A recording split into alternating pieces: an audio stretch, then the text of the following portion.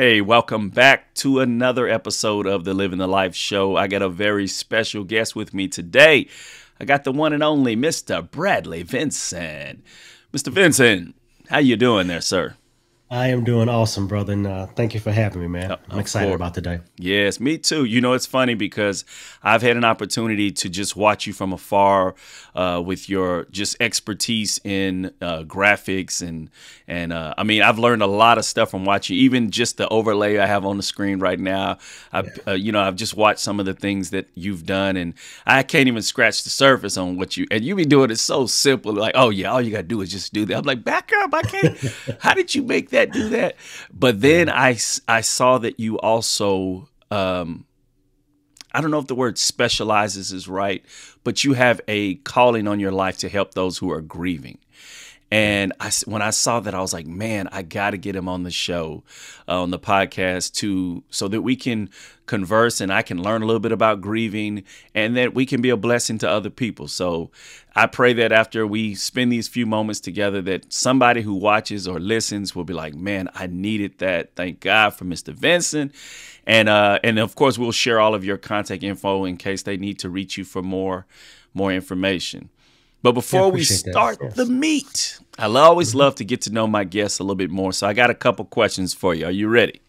I am ready. These you were not prepped for. So, well, actually, we didn't prep for anything. So everything we talk about today is truly from the heart. It's truly what God has placed in your heart to share. And like I said, the motive, the goal, the agenda today is to comfort, to help, to be, I guess, a shoulder for those who need it today.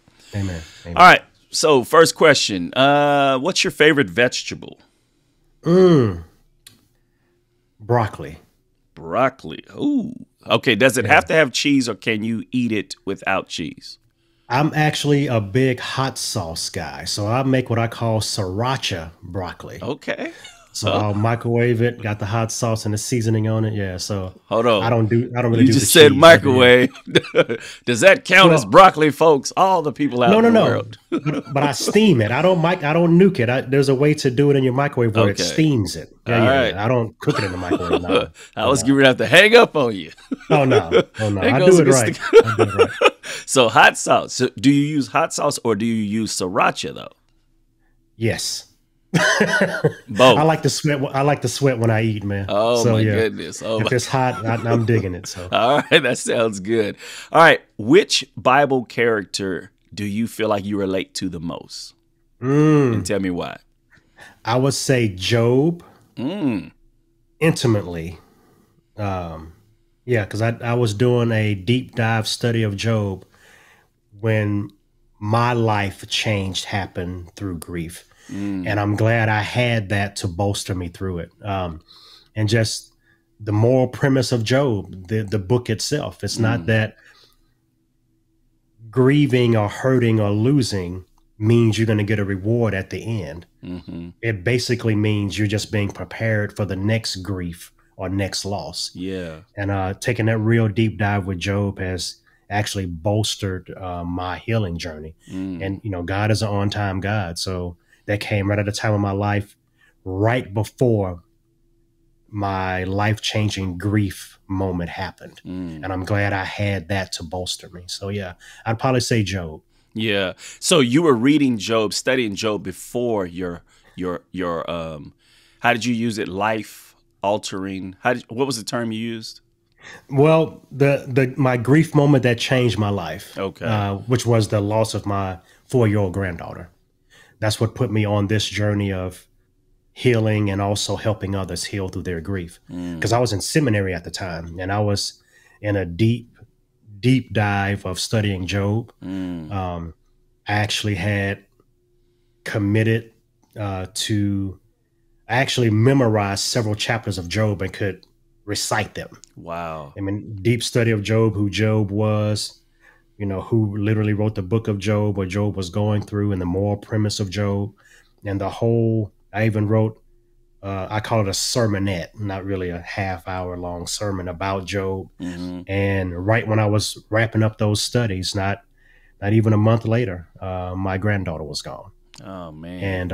And so I was kind of hearkening back to how Job went through that process, and um, it just blessed me. So Yeah. Yeah. And it's interesting that you say that, because there's been moments in my life where it'll be either a dream or something you're enduring, and you're like, Lord, are you preparing me for something? Because I'm a little afraid of what this might be preparing me for. You know what I mean? yeah, It's like, yeah, and like you said, the fact that you had already had a deep dive in this, that's what propelled you or helped you to guide you through one of the toughest moments you've had to face, and yeah, and in hindsight, you could praise and honor God that he allowed you to be in that spot, because who knows how many people in your family you've been able to be a rock for, or at least lead them to the rock of our salvation. right, right, And in turn, not just your family, but now look at the many people in the world that are going to benefit from, and you hate even saying that, benefit from your hard time. But that's yeah. the way God allows us all to, because there's no one in this life that's going to go through life without any troubles. You Right. And know, everything that you go through is not, I believe, is not just for you. Right. So whatever that is, you could put it in a practical sense, right? I'm learning how to play basketball and be coachable, but then I injure my leg. Well, I still have all that basketball knowledge. I can use that to help other kids play basketball. yeah, So it's the same kind of thing in a spiritual sense. Whatever you go through is never just for you. yeah, It's for your edification, then for others that other people might not be able to reach, but you can reach them. Just like yeah, today, right? You, and I hate to use the word audience. I'd rather use the word community. But you have a community that many I would never know. hmm, So the things we'll discuss today that you're putting in front of your community that I could never reach on my own will bless them, right? And so that's how that works. And so that's, I can use that. It can be used to bless others that I never could have reached on my own. yeah, yeah, And so it's just those kind of things. I mean, but it humanized grief for me. I mean, not to get into the rest of what we're talking about. Yeah, but I'd say Job. I'll all just right. leave it. Yeah, leave it Oh, with that. Yeah. okay. Now I forget, you're not in Texas, are you? Yes, Texas, okay. You're not a Cowboys fan, are you? I'm a football fan. I'm kind of a Cowboys fan and a New Orleans Saints fan because I'm originally from Louisiana. Okay. What part of So Louisiana? Vivian, Okay, never been there. I used to live in Metairie, Louisiana. I know Metairie. Yeah, Yeah. Vivian is about as far northwest as you can get. Okay. Yeah. Yeah, Yep. So you're down south guy. All right. yeah. Yeah, I'm in Nashville, so we're not too far from each other. But I'm a diehard anti-cowboy person. That's typical. Either you love them or you really hate them. I Yeah, really do hate them. I'm working on that. I'm working on. God is working on me. yeah. Yeah. But I wanted to also ask you, what is the best book that you've ever read that you recommend everybody reads, other than the Bible, of course? Yeah. I'm an avid reader, but it's not really. I'm not. Okay. You know what? The autobiography of B.B. King, Blues All Around Me. Mm. That's a deep book. I really like that book. His biography, and I like Walter Mosley books. Devil in the Blue Dress, The Yellow Dog. That series of books with the uh, Howard Rollins character. Now, is that like a detective? Yeah, yeah, Okay.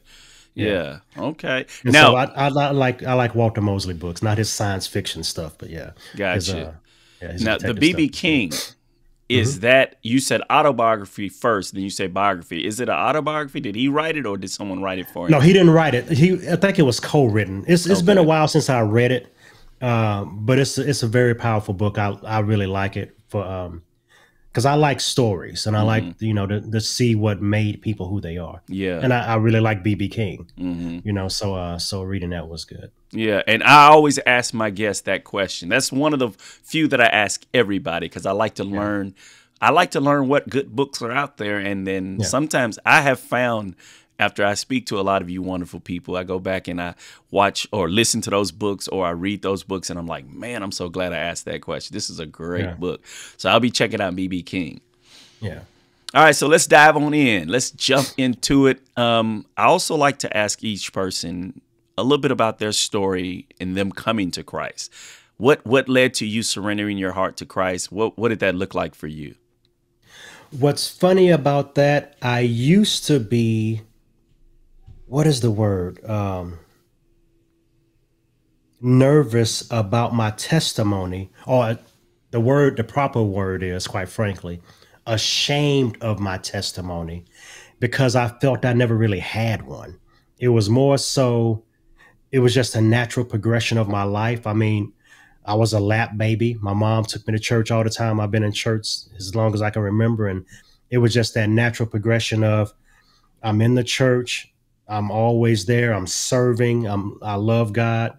And people would call me the feather person versus the brick person, right? It didn't take me getting down in the dumps and Lord save me. It was just a natural progression of I love the Lord. What is the next step? And that was part of immaturity, right? Because through maturity that we're all filthy rags and there's no one good, right?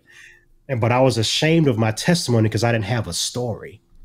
God didn't pull me out of the mire and take the needle out of my arm. I didn't, and so I felt like my testimony ain't no good for nobody. Yeah. But, so I had that thing about it, but then I realized, no, I love God and it was just a natural progression. And I accepted Christ at a fairly young age, preteen, but probably didn't really know I did the right thing or not. You know how old school church, they line everybody up at the front, put you in those chairs when you raise, okay, what do you have to say, little brother Vincent?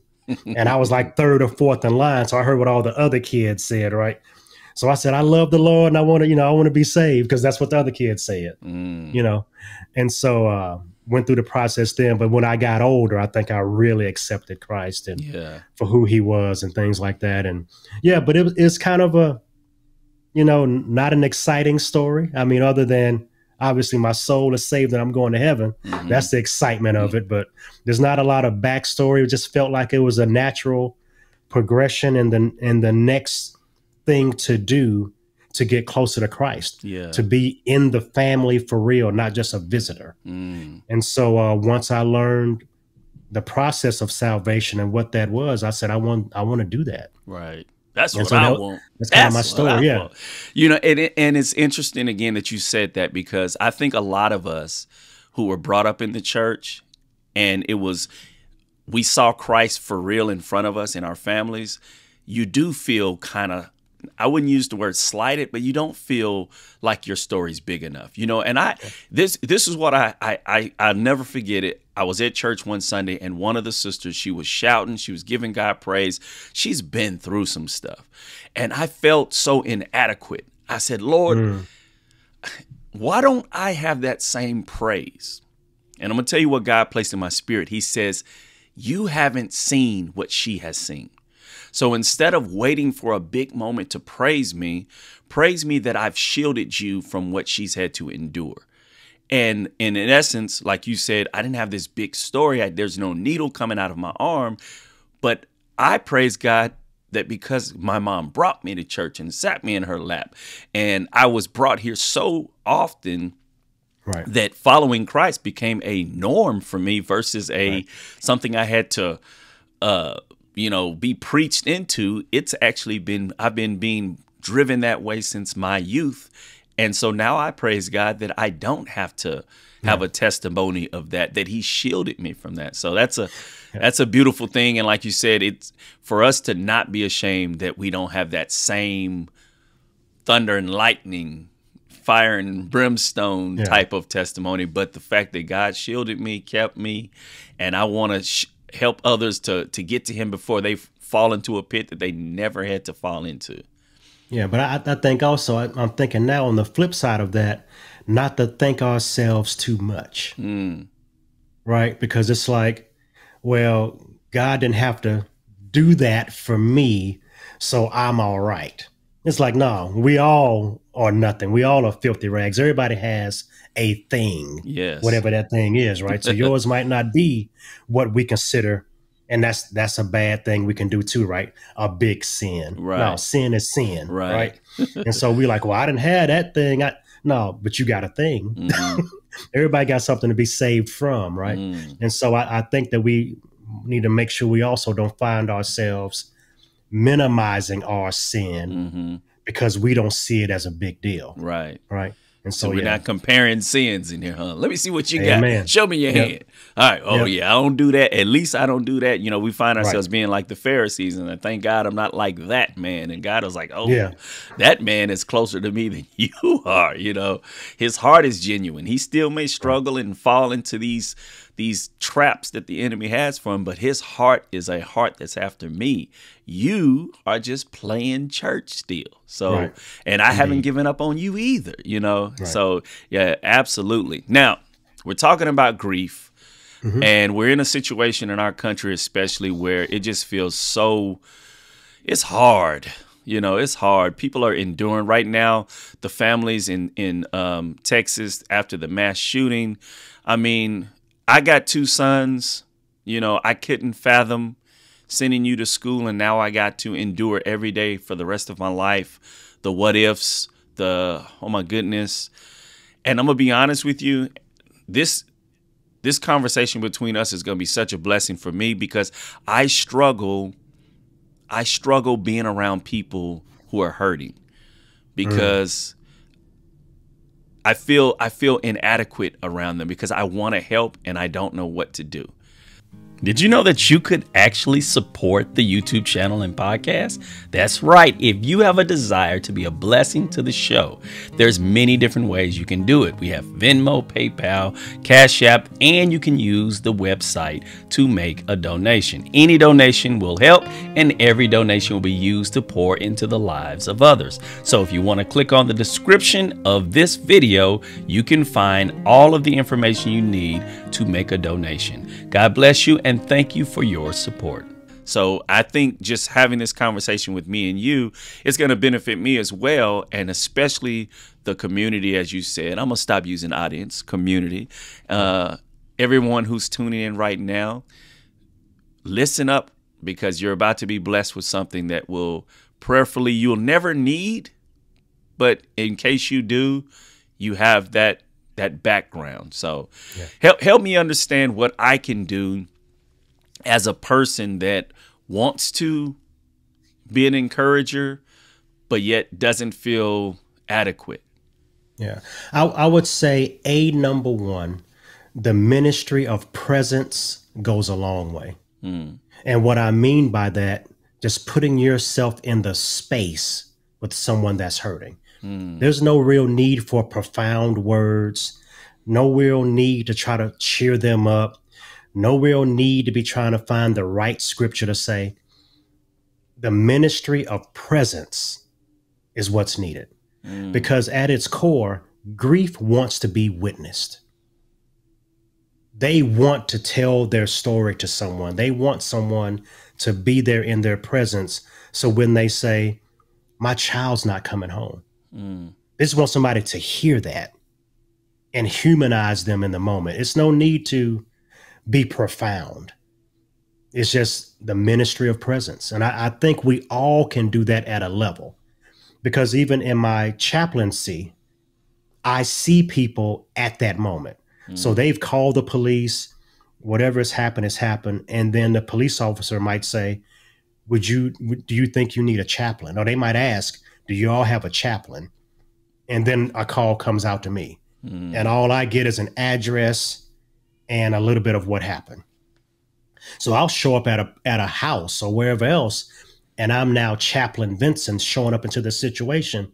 And I'm not there to give them profound anything. I'm there to be present. And I just tell them, I'm Chaplain Vinson, I'm here, and I just want to sit with you if you'll allow me to. And if you feel like talking, that's fine. But otherwise, I just came to sit with you and serve you. And that goes a long way. And so when they start talking about their loved one and start talking about the situation, I'm just there to listen. And I think if we go in with that mindset first, it can help them on their grieving journey. Just go in because, and the thing about it, I was that person before my grief moment. I was oh, God needed another little flower in his garden and it's going to be all right, and they're in a better place. No, we don't want to hear that as grievers. We don't. But I didn't realize that until I was that griever. Yeah. And it was said to me. And so part of what I want to do is help people before they get there, when they're thinking they're being profound and they're actually honestly piling on and adding more hurt. Because saved, unsaved, whatever, nobody wants to hear that their loved one is in a better place now. Because to me, the best place for my granddaughter is with me. Now, in the spirit, I know she's in a better place. But in my flesh and in my pain, there's no better place for my granddaughter than right here with me. Yeah. And those parents in Uvalde, saved or not, the best place for their children is at their dinner table. Period. Yeah. Yeah.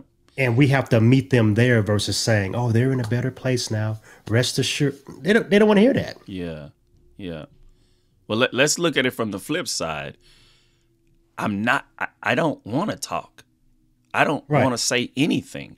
I don't know what to do. Yeah. Is it important that I do open up? Well, that's the ministry of presence. Yeah. Well, that's the ministry of presence though, right? It's you coming in as that caregiver saying, I'm just here to sit with you. And if we sit in silence for 45 minutes, that's what we're going to do. And we got to be willing to do that. But then I also truly believe that grief wants to be witnessed. So at some point, even the disbelief or the confusion of grief is going to come out in some way. And you just need to be there for that. And if you are grieving, it's not always mandatory to give your life story every time somebody shows up at the house or ask you. You can feel like not talking, and it's okay.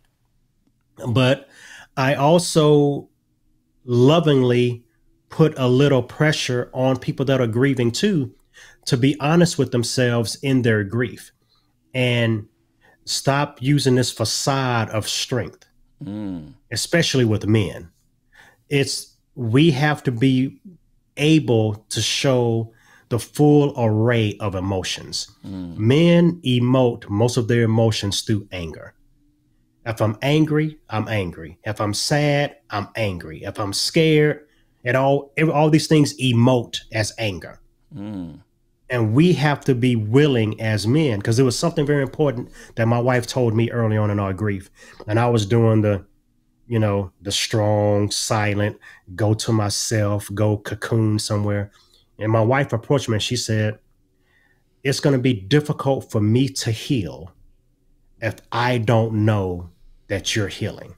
Wow. And for me to know that you're healing, I got to be witness to some of the things you're dealing with. Don't leave me and go in another room and cry. Don't leave me and go in another room and throw stuff on the floor. I want to be in there. I want to know that you're hurting. Yeah. And I can't heal unless I know you're going through and you're healing. And we try to hide things from people that love us, and it's actually hindering their healing. That's the strength in our fragility, the strength in our, I'm hurt, I'm broken. That's strength. It's not strength to always jump up and run out the room and cry in the shower. And yeah, I mean, there's some healing in that, because you can't do it all in front of everybody. But there's some of that joint pain and showing that I'm going through that actually helps others heal. And so there's. Do you think as men we struggle with that because we're taught from a young age that, men, we don't cry, or men, that you can't show weakness. So grief is a feminine emotion. In society, grief is a feminine emotion, period. So how do we overcome that stereotype? How do we push past that so that we can, as men, because like your wife said, people are needing us to come out of this well so they can come out of it well, Right. you know? And society has a role to play, but I think house by house, man by man, relationship by relationship, it has to be done because in the midst of losing my granddaughter, we're now raising her two brothers. At the time she died, one was 2 years old and one was 6 years old. She was 4 when she died. And now we're their guardians. And as a man, I had to figure out a way to grieve in front of them in a healthy way so those little boys can see what healthy grieving looks like. So when they would walk up to me and they would say, Papa, are you thinking about Alana right now? Even if I wasn't, I would say, yeah, I'm thinking about her right now. And I'm sad. You know, I miss her. Because I had to realize they were trying to start a conversation about their sister. And I would cry in front of them, not boohoo, slobbing at the mouth, passing out to scare them crying, but they would see me cry in front of them because they know, well, if Pawpaw can do it because he's hurt, I can do it. Yeah. Right. And it takes man by man, you know, relationship by relationship, because we have to, and I told a men's group this, you can't grieve your ego and your loved one at the same time. Oh, wow. You gotta, Meaning, yeah, I was going to say, you got to elaborate on that. Well, you can't grieve the hit to your manhood and your loved one at the same time.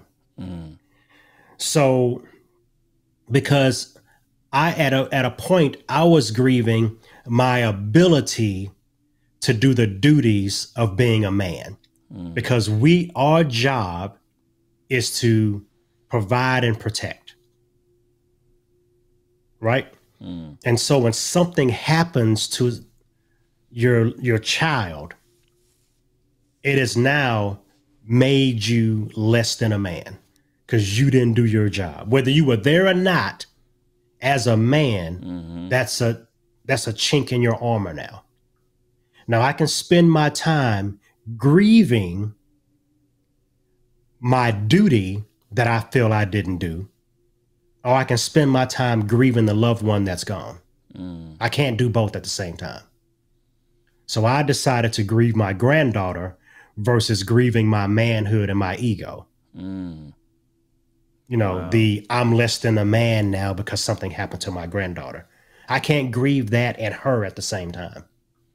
And as men, we have to make that decision. What are you going to grieve? Because you can't do both at the same time. You just can't. And you can't heal until you finally grieved your loved one. Right. And so that's the thing. And men grieve different from women. I even do a whole talk on it, but men grieve different from women in multiple ways. And I always give this scenario. Who would you help? What would you do? And this sums up grief in a nutshell for men and women. I give this analogy. If you saw a man and a woman on the side of the road in a broke down car, all things being equal, who would you stop and help? Everyone to a person, says the woman. Right. Okay. Second question. If you broke down, men and women, what's the first thing that you do? Women, almost to a person, grab their phone and call somebody. Men jump out the car and walk around it to see if they can figure out how to fix it themselves. Right. That's grief in a nutshell. Wow. So when grief happens and you got a man and a woman, both that have lost a child, who does everybody flock to? Yeah. The woman. Yeah. Men and women with their grief, when they experience grief, what's the first thing a man will do? I can do this on my own. I don't need no counseling. I don't need nobody from the church messing with me. I got it. Yeah. A woman, I need my friends around me. I need my circle. Right. Yeah. That's men's and women's grief in a nutshell. That's pregnancy too. You know, I always tease, you know, it's like they always say, how's your wife doing? Like, you know, I'm tired too. You know, I haven't slept in 2 months, you know, but everybody's like, they don't think the man, they never think to check on the man. And I'll never forget the first time someone said, how are you doing?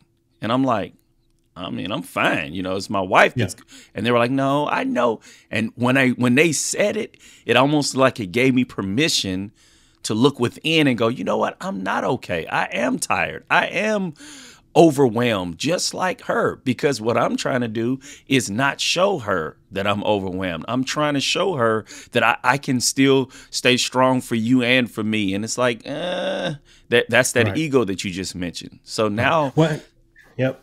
What's powerful too, and I tell people, well, and since we're talking about Uvalde and things like that, and about child loss, the further you are away from the birth mother, the less support you get. mm, It happens over, and it's not. I won't call it a purely negative thing, but people don't realize they're doing it. mm, So when a child dies, everyone automatically goes to the mother. The father might get a little bit of how you doing. Siblings get even less. Cousins, aunts, uncles, grandparents get even less and less and less. mm, So if it's anything, I tell people, especially what's going on in Uvalde right now, look to those aunts and uncles and cousins and play cousins and things like that. Because was one thing that dawned on me, the Hispanic Mexican culture, because I did some Spanish classes way back in the day. Everyone has a title, mm. you know, because in our culture, once you get past brother-in-law, the brother-in-law's siblings ain't my relatives, right? Right. In our culture.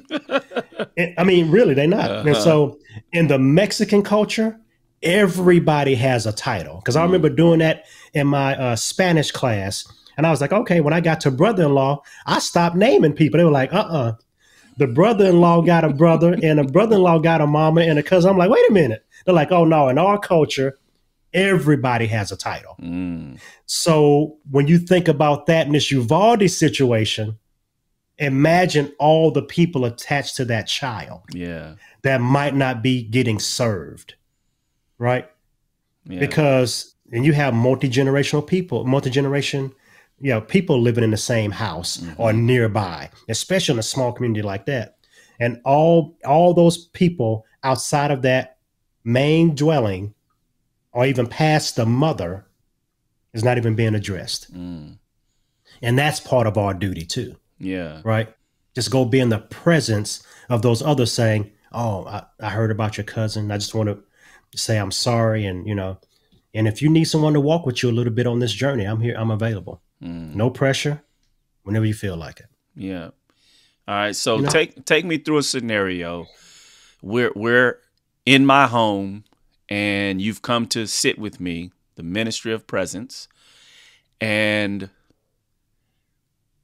I'm telling you I want to talk, but I don't know what to say. Mhm.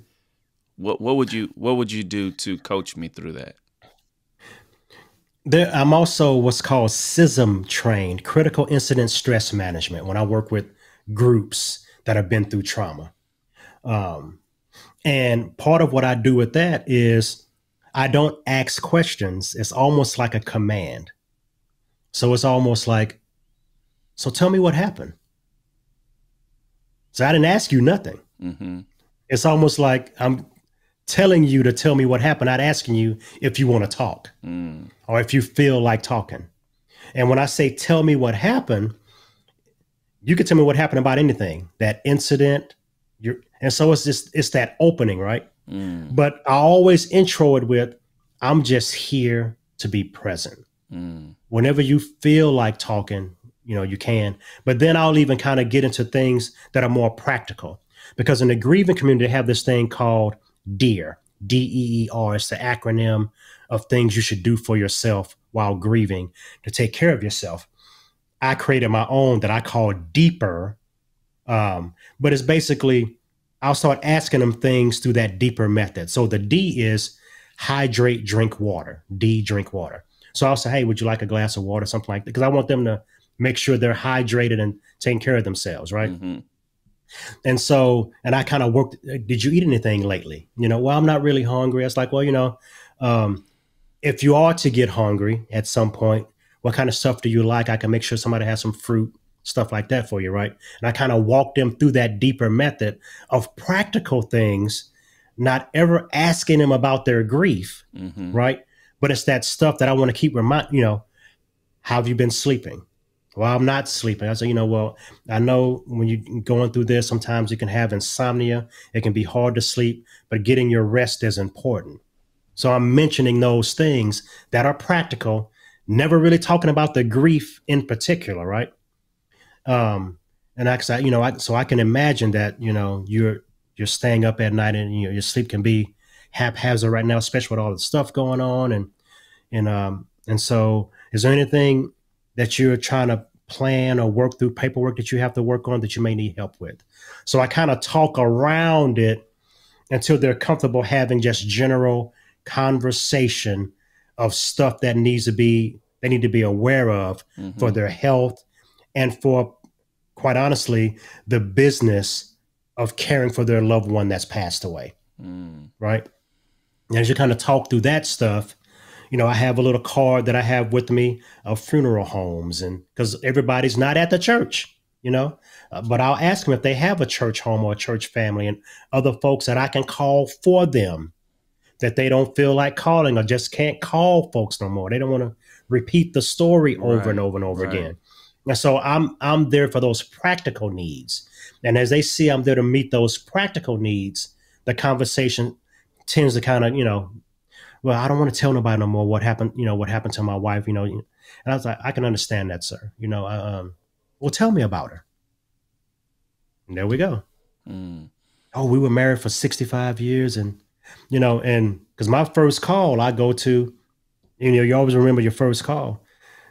These people were married longer than I've been alive. Wow. And so I'm there feeling inadequate to speak into this man's life Mm. about the loss of his wife. They've been married almost as long as my parents been alive. Mm. And and so I'm trying to speak into this man. And so at first he didn't have nothing to say, didn't want to say nothing to me. And I just stood in the corner. And then all of a sudden he walks over, starts talking about his life with his wife and all the things they did. And she promised not to leave me. And I'm like, well, and so I kind of walked him through that, and they were believers. And I was like, when you get the call, we all have to answer. And so I'm sure if your wife had a choice to stay here with you, she would, but, and you were telling me that she's been ill for a while and um, she held on as long as she could, I'm sure, but, and so you kind of walk them through it, Mm-hmm. and just have that conversation and be available. But he did 85% of the talking, Yeah. but then I made sure I said, hey, yeah, and you're pacing a lot and then that might be how you cope. But I just want to make sure that, if you get a little tired, come have a seat. Let's sit down and talk a little bit. Then he'll Mm. sit down, then he'll jump back up, start pacing, and that's fine too. You Mm. let them kind of work through what they, because at some point, I'm not going to be at that house with him. And so you have to let them get into their own healthy coping mechanisms, whatever that is, and not put a not put reins on anything that they're doing that's healthy. Mm. Now Everyone is the expert of their own grief. yeah, you've used that word healthy several times, and I just wanted to get a better understanding. When you say healthy grief, what do you mean by that? I think at a deeper level beyond children, us of maturity, we know what healthy is, right? So I mean, and quite frankly, what if you drink a couple of beers on a regular basis? That's your thing. On a weekend, you're watching a football game, you drink a couple of beers, and then that's still what you do. That's cool. But now you're drinking 2 6-packs a day. Mm. That's unhealthy. You self-medicating. You know that's unhealthy. So we know what's healthy and what's not, right? Mm-hmm. The grief, the journey of grief naturally takes you towards healing. Naturally. If you lean into it and let grief do what grief does, it naturally takes you towards healing. Trying to stop it, trying not to grieve, doing things that you know that you wouldn't do if your loved one was alive, right? And so you know what's healthy and what's not. And I tell folks that, and men are really bad at it, quite frankly, because we ideate on death. We start to do reckless behavior. Now all of a sudden, I want to start skydiving and driving a race car. It's like, I ain't never done that.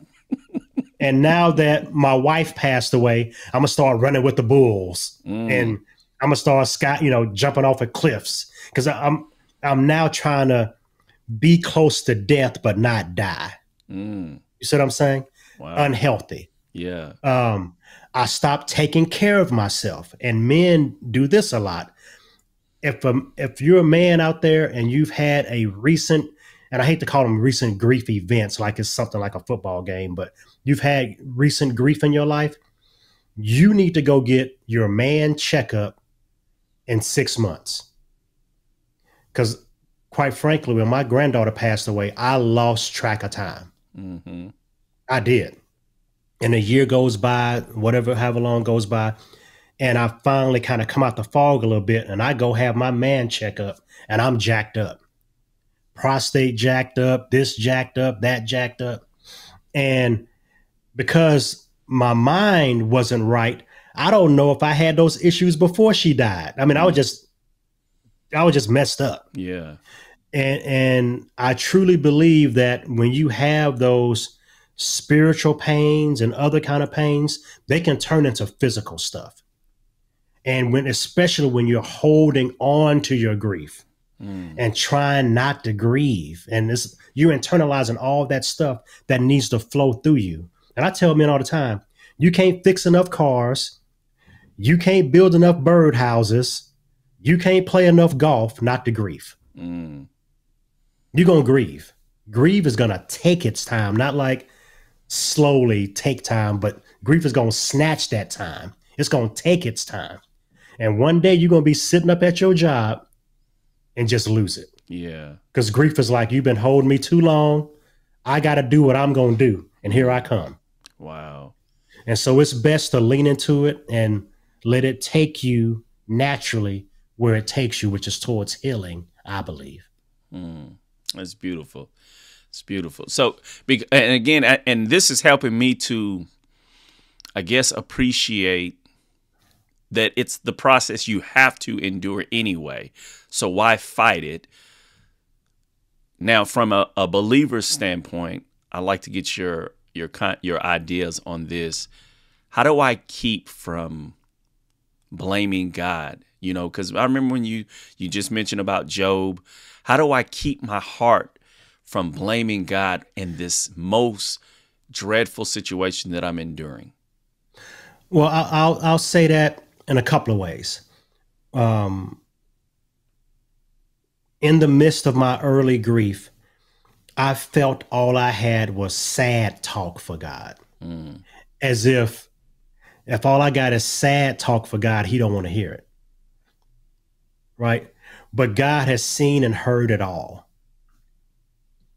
And I had to kind of come out of my shell with that. Like, I need to lament before God and let him know how I'm hurting, and let him know that I wish it wasn't this way, and why, what could have been different, and why her, and why all this. I had to release that to God. But on the second part of that, and as you mentioned, Job, you can be upset with people you have relationship with.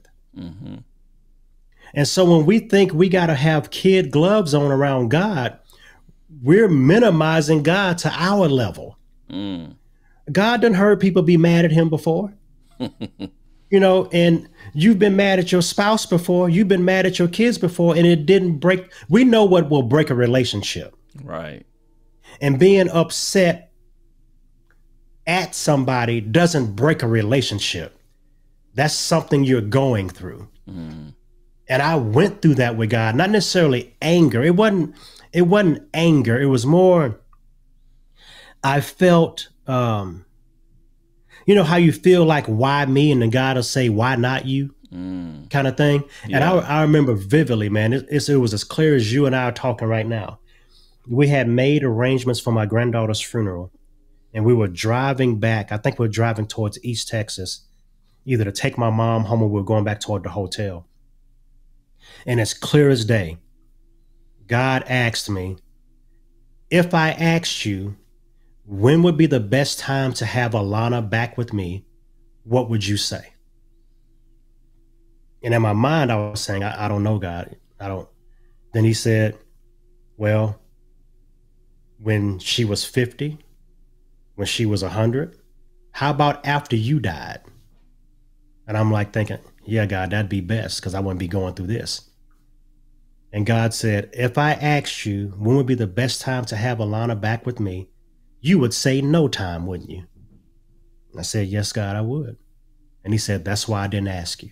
Mm. And when I tell that to some people, they think, wow, God went off on you like that. But then I had to see the wisdom of God and who he is. And Alana is very special to me, but all people are special to God. And he's no respecter of persons at that level by title or whatever else. And we're in a fallen world and things happen. Mm. Yeah. Could God had done whatever he done and pushed the door closed here or there or made the seatbelt not unbuckled? Yeah, he could have did all that.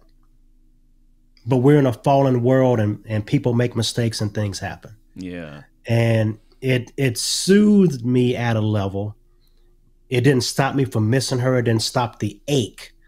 But it soothed me through that moment that I had a relationship with God where he could talk to me like that and knew I would understand him. And basically open the door for me to even lament before him, and be angry at other people, but not break those relationships either. Mm. Yeah. Right. And so I'm okay with people lamenting and being angry at God. Mm-hmm. You get angry with people you are in relationship with. It happens because those that are closest to us are those that get the shrapnel first when something blows up. Mm. Yeah. And if you close to God, he gonna catch some. Yep. And so like you said, he's prepared for it. It's like it doesn't diminish him being God because you're right. Not able to process your current situation. Yeah. And I think what you said, it was a beautiful illustration or a beautiful moment you had with God. Well, when if it was up to you, when would you say I could bring her?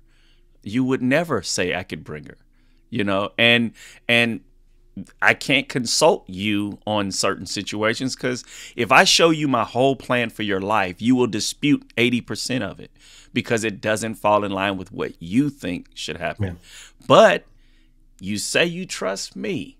And if you trust me and I have nothing but the greatest plans for you, according to Jeremiah, the plans for your future, for you to prosper. Right. Trust that. And like you said, the hardest part is probably for all of us to stop saying, like you said, trust God. God's got a plan. This was in his plan. His plans are bigger than our plans. Those are not the things that people want to hear in that moment. Now, we'll grow eventually to a point where we can hear those things. And it's so beautiful that you said Job, you studied Job, because even when Job's friends came, they just sat with him, and I can't remember off the top of my head. Was it 3 days that they just sat and no one spoke? Yeah, it was a good period of time, close to a week. They sat with, but then they got tired of sitting and started blaming, speculating. Yeah, and so look, Job, you had to have done something. I mean, God just don't do stuff like this. Yeah. It's like, and it's kind of just to go back to what you were saying about how God says, I couldn't consult you on this. And I think it was when God was talking to Moses, and Moses had the excuse of, I can't even speak well. Why would you send me? And God said, who made your mouth? I made your mouth. And if I tell you to go do something, or if I put this in motion or allowed it to happen, I've got the end in mind as well. The end is already sealed. So trust me, as my dad preached a sermon one time, he called it managing the middle. All you got to, the beginning. You know the end if you're in the Lord. All you got to do is manage the middle.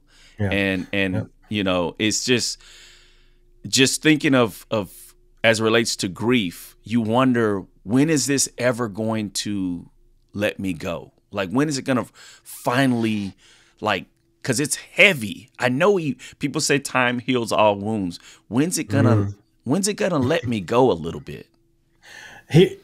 And I'll say this because as I've matured through my grief, I remember early on, and I've seen my progression with even working with people through grief. Mm-hmm. And early on, I would use this term, always healing, ing, never healed, ed, on this side of eternity. Mm. And I was saying that over and over, and kind of giving people that freedom, freedom, so to speak, that you're gonna always be dealing with this and this kind of thing. And I was listening to a sermon, and it touched my heart. I'm glad that God had me watching that sermon, and I realized I wasn't allowing God to heal me, because I kept saying healing, never healed. Mm. And what I realized with that, and I always knew it, but that sermon brought it home for me. He was preaching on a whole different topic, but this is what I got from it. God made my granddaughter. So when she passed away and left that void in me, God knows the exact size of that void. Mm. But I had made the decision by saying healing, never healed. I made the decision not to ever let God touch that. Wow. And I kept saying, I'm always going to have this void. I'm always healing. I won't be healed until I get the glory. This is just something I got. And I realized, just like salvation, God ain't going to make you take it. So I had to release and say, God, touch that spot too. Because he knows exactly what it takes to fill that spot, because he created the person that used to fill it. Right? Now, just like anything else, and I show people this little scar on my wrist here and stuff like that, my arm is healed from my bone being broken and poking out of my arm, but there's a scar there that's evidence of work being done. Mm-hmm. So God can, if I let God have that void, he will fill it. But the scar of the surgery is a showing that I had a void there. Mm-hmm. So I'm always going to carry that scar. It might itch, it might tingle, and that's you thinking about that loved one. But you can allow God to heal it. Yeah. Right? And we're all an accumulation of our scars. Mm. That's what we are. And so I think it's possible for it to be healed with a scar or the wound that we're going to always carry, but we have to give God access to it. And I don't necessarily think that we're in charge of how long we grieve, but I think we're a little bit of in charge of the intensity and perhaps some of the length of how we grieve, by how much of it we release and give to God to help us with it. And that's not leaving my loved one behind and moving on. It's me moving forward, carrying that grief with me. Because I think a lot of us are like, if I heal, that's like I never loved them. That's a lie. Wow. We can heal and still carry them with us. Because I tell folks this, it's like, if I fell off a bicycle and broke my leg, how long should I wait before I go to the doctor? Everybody like, you need to go immediately. Okay. So you have a loved one that died and broke your heart. Mm. How long you going to wait to go get that taken care of? Right. I'm telling you, it's so profound, yet so simple. And I'm honored that God has placed me in rooms and places to help people with their grief. But like we talked about the lament and the anger and stuff like that, I'd rather for God not have put it on my heart the way he did. Mm-hmm. I'd rather, because when people say, oh, Brother Vincent, we appreciate it so much. This is so great. And I'm like, thank y'all, but I'd rather have my granddaughter. Right. And that's still how I feel. Yeah. I mean, that would be the reasonable feeling. You know what I mean? I'm so grateful that I've been able to be of service to you. But what I had to endure to be able to bless you with this, it ain't something I'm super grateful for. You know? Yeah. Yeah. And that's part of that honesty in ministry. And God knows how I feel about that. Because it's like when we pray, right? We say amen. Amen means I agree. Because God already knows what you're calling him for. Right. That's just, and so he knows I'm thankful I'm able to help people in this way, but he knows I trade all this stuff in to have my granddaughter knock on this door right now and come in here and sit in my lap. Man. And so that's just where that is, you know? Yeah. Now, underneath your picture there, it says the Grieve Coach. Tell me a little bit about that. How did that come about? Yeah, I mean, I'm a big acronym kind of guy. And because I want to have people have easy ways to remember stuff. And, you know, you got grief coaches, grief counselors, this, that, whatever. And I'm like, well, but I think what we actually do is we grieve. We don't grief, we grieve. And so I was kind of thinking of how can I help people go through their journey and give them pointers or a process to just kind of help them, lead them through. And so I figured out this acronym called Grieve, and I call myself the Grieve Coach. So the G is have grace for those that are not grieving. And that helps us fend off that anger. Because I had that early on. How dare you be on the freeway with me right now? Don't you know my granddaughter's dead? How dare you be in the grocery store? Don't you know my granddaughter's dead? And them people don't know nothing about my granddaughter. Right. But I was angry with people that weren't grieving my grief. So that G, we need to put that up top. Have grace for people that are not grieving because they just don't know, right? Or you got to relinquish control. You got to say, God, I need your help with this. And God or myself, I wasn't in control of what happened. I don't have control of a life and death like that. And so it's almost an admittance that you're not in control of everything. And in a way that's freeing, and it can be a little scary too, but it's true. You don't have control. I don't have control of this chair falling from under me. Right. I don't have control of this ring light staying on. I turned it on, but I don't know if it's going to stay on. I ain't got no control over that. You know, the bulb could just go out. Right. You know, and so we have to relinquish control. I invest in your healing, both financially and time if needed.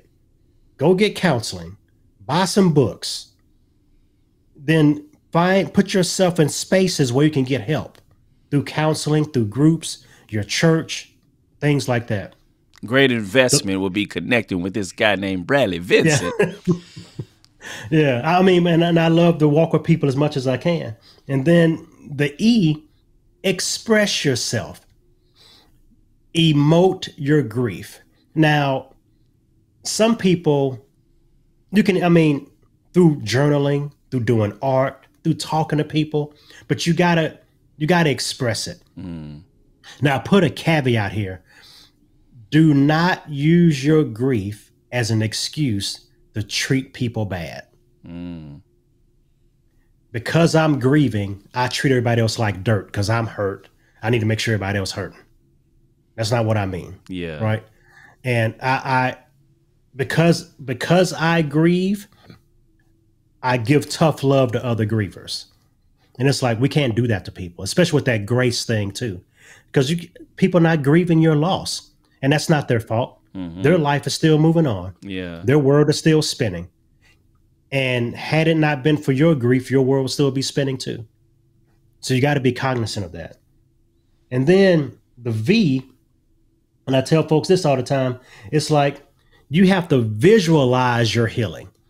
And I know some people might see that as kind of mumbo jumbo, but even early on in my grief, I was intensely grieving. I wasn't sad.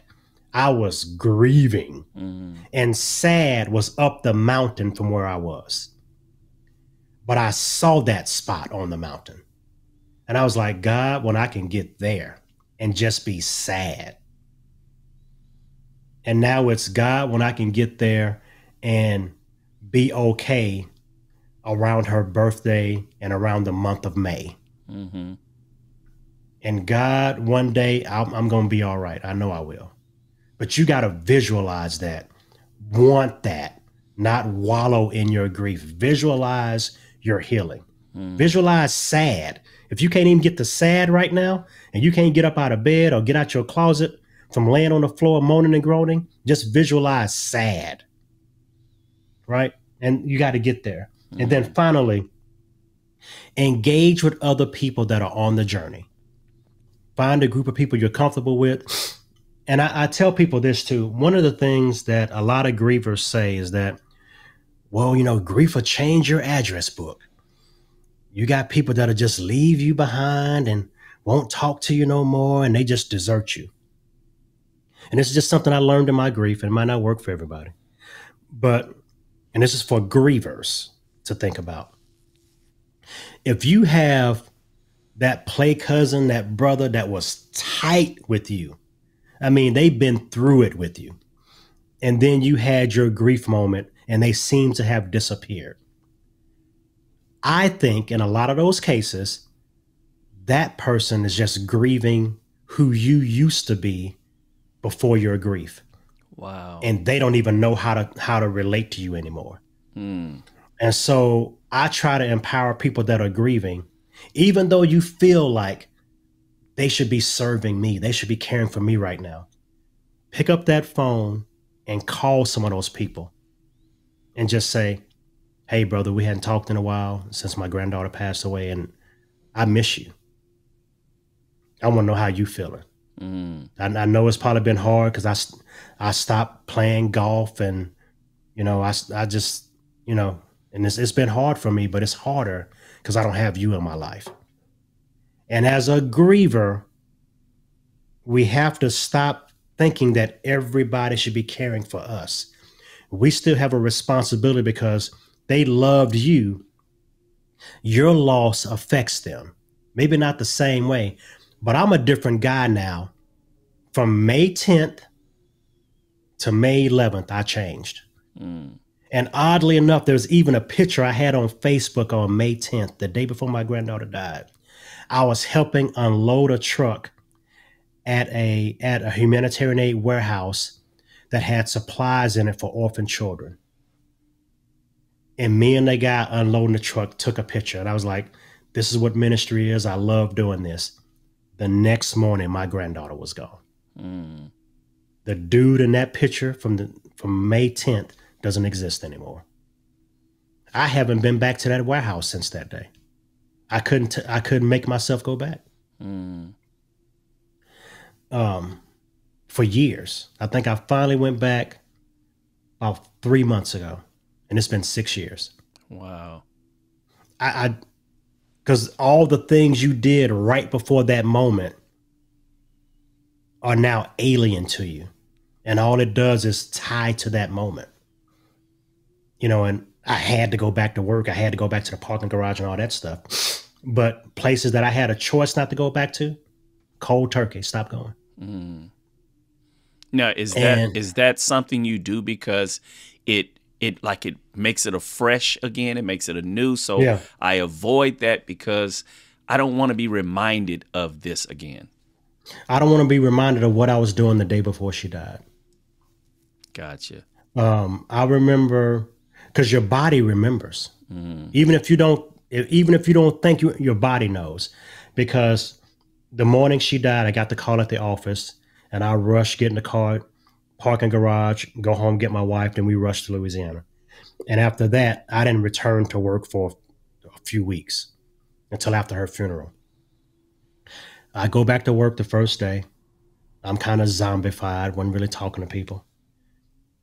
But I get in my car to go home, and my body remembered going circular down that parking garage. And I had to pull over, and I cried for 15 minutes because that's the last memory my body had after I got the call that my granddaughter died, is going out that parking garage.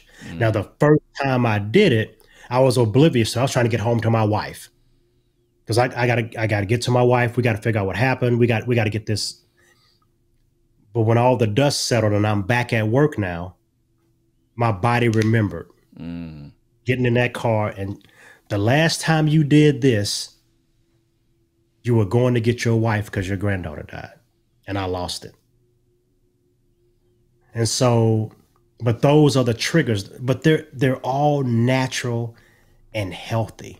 Mm. And you have to lean into those and work your way through them. Yeah. You know, I couldn't quit my job. I couldn't stop parking that parking garage. That's the only place we had to park. And so every day I was just re-traumatizing myself until I had to tell grief, you know what? I got to get home. I got to see, so I can't keep crying every day.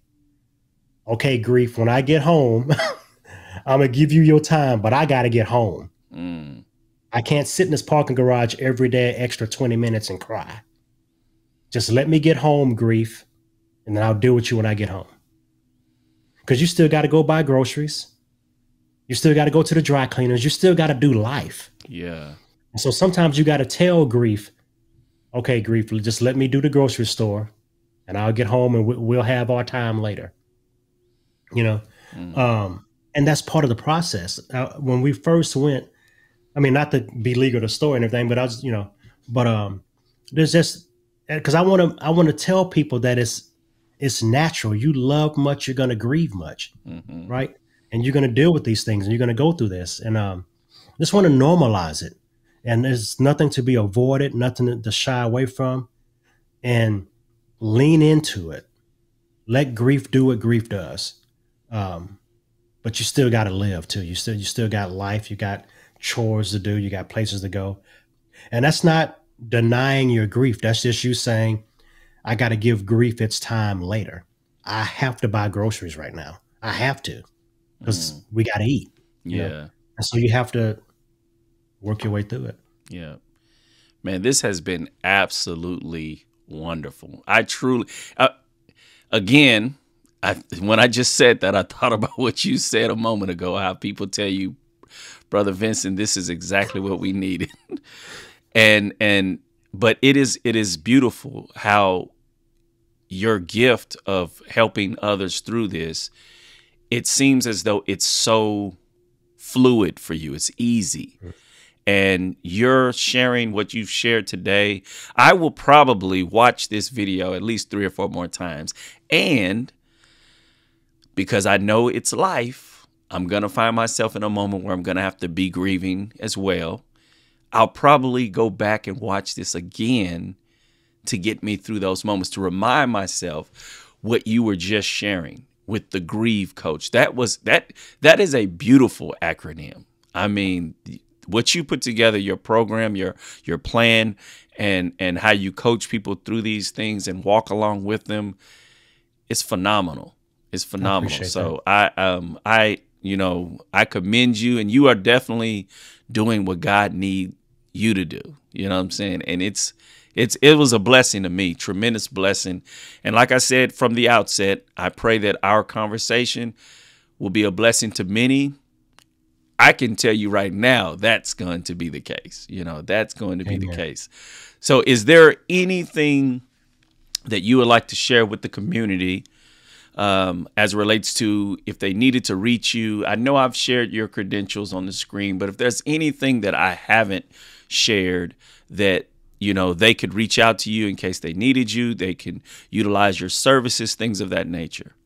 Yeah, I mean, dropping by my website, it's just bradleyvinson.com, my name.com. There's some free resources there. I have a little ebook there that they can download.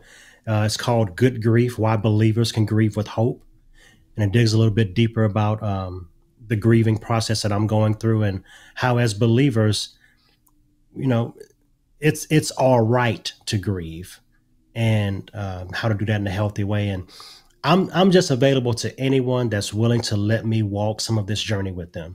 However long that part of it is, I just want to be available to people and just be a blessing as I still learn on my journey to just give people some road marks or landmarks along their journey. So just want to be available. And yeah, so you can find me on Instagram and on Twitter, and just come to bradleyvinson.com, reach out to me by email, and I just love to talk to you, you know, and spend a little time and see if we can help you on your journey.